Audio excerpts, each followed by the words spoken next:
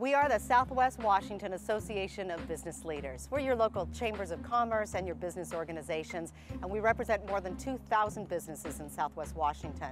We've pooled together our resources to help support our businesses both sustain and grow in this economy, and we're asking for your help. We pose a simple question: do we get it? Do we get it as consumers that our decisions either help or hinder our local businesses, our local communities, and our local economy? We'd like for you to hear from some of our local businesses and your neighbors how you can help. I think we get it, I just don't think we think about it. And to me, it's thinking about your purchases a little differently versus just price, convenience, experience.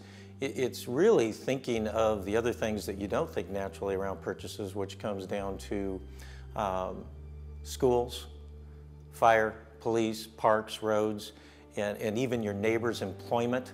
All of the purchase decisions we make truly have a domino effect on this community. If you want your community to be unique and have character and have things that you won't find anywhere else and experiences that you won't find anywhere else, then you keep your dollars local, because that's what keeps those independent small businesses here for you. We buy all of our ingredients for our scones that we serve, as well as on our high teas on the weekends through local markets and bakeries.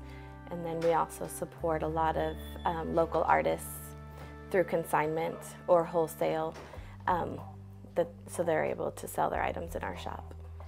It's really important for us to just keep things as local as possible to support our community here. NTEC employs roughly 55 people in Clark and Cowlitz counties, and those people all live in Clark and Cowlitz counties. And so when we're a labor-based firm, a service firm, and when we write our paychecks every week, that money stays in Clark and Cowlitz counties. We're a family business, and we believe in supporting our family. And I look at it as, I want to support my community because that's my extended family.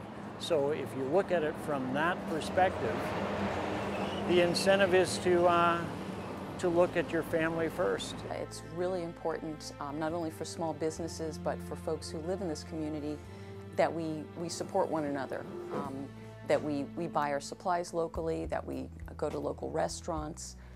It gives us more options and more choice. When we shop outside of the area, the local restaurants aren't getting enough clients, they have to lay off employees, or they can't stay in business, and then we have fewer options here in town. And it impacts everyone. It has a trickle-down effect when we're not spending our dollars locally.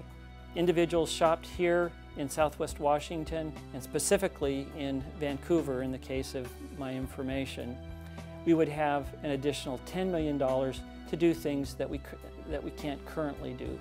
A $100 purchase in the city of Vancouver, 8.2% or $8.20 would be collected for the sales tax revenue. Of that amount, about 80% or $6.50 goes to the state. The remaining 20% or $1.70 remains here locally.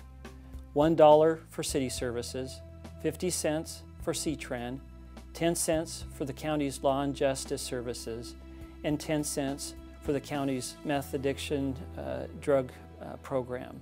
I really believe that they do try to keep their money in the state of Washington. I think you'll find, starting with our gas tanks, I think you see that most of our people do supply the gas stations in the local area. I think pretty much everything they buy, most of their groceries here. It just wish that we had better lunch bucket trade for our people to work more so they didn't have to work across the river. It's really important for us to contribute back to our community by employing people that live here in Washington, to provide for their children that go to school, to provide money that goes back into the fire system and the police of our region, and allowing those tax dollars to filter back into our community. We utilize local materials that are harvested very locally here in Washougal. One of our lead designers has a great resource for locally grown product in addition to the things that we do import. We do employ local craftsmen here that create very stylish, beautiful flowers. And so when you put your dollars local here in Washington, you're going to get great results. If we keep our spending power here in Southwest Washington, it betters our schools, it betters our community, it gives us, and we have stronger relationships. I think that is a huge piece of it. It's very easy to maybe pop over to the other side of the river, but is it that easy when you have a service issue? And for my clients, service is critical. And so when they have somebody who's part of this community, they feel more comfortable. Well, I happen to also be a member of the Evergreen School District Board of Directors, and so every day I am very aware of what the local tax structure and how it impacts our schools. As we're looking at very stringent budget cuts, it can impact what happens in education. And we have felt very well supported by our community. And we, for instance, when people come in to shop, we can tell them that about other shops or other restaurants that are around. People come back and say, gee, there's fabulous food in that restaurant. I didn't know about that. Or gee, I had a great shopping experience down the street. And I think we need to some people just need to break their habits of where they think they can go to have to find something unique or find something that, a fun experience, when they can really find it in their own downtown. If they just get outside their own neighborhood and go someplace else, you can discover some great treasures that are hidden right here in our Clark County area. We do a lot to encourage Vancouver people and people in Southwest Washington to shop here. We absorb the sales tax, which means that we generally have a lower gross margin than furniture stores do nationally, but we're willing to do that to support the community, keep our business going. So we like our customers to support us, and we like to in turn support them with their nonprofits and employing the people that we do here in our business. When business is good, we hire about 15, 20 people on our payroll, and we've been at it a long time.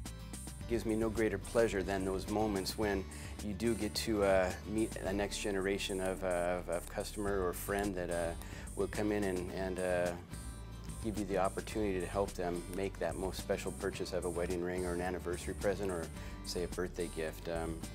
Those are really what we look forward to and cherish. It makes you feel like you're really part of the community and have made friends. Here at ALX Fitness, we spend our dollars locally by first off shopping locally. We think about who our providers are. Right across the street, I've got a partner at a grocery store. It's a whole food organic store. I can go shop there and spend my dollars right there. That's going to develop a relationship right here in my community, and I know it's supporting jobs locally. Versus, I know I can buy like certain things online per se to get maybe $1 or $2 saved, but if I go right down to my local store and buy those electronics, yeah, I might spend $2 more, maybe even $20 more, but I know in the long run I'm actually supporting my infrastructure because I'm not having to drive across the bridge or go somewhere else to spend those dollars or support some other economy that's not going to benefit my school systems. So when it comes to buying exercise equipment, when it comes to basically buying goods for food or making recommendations to clients, I'm thinking, who are my local providers first? Our call to action is pretty simple. Everyone can participate. We can help improve our local economy and help build jobs by thinking local first, because as a community, we get it. And we thank you for your support.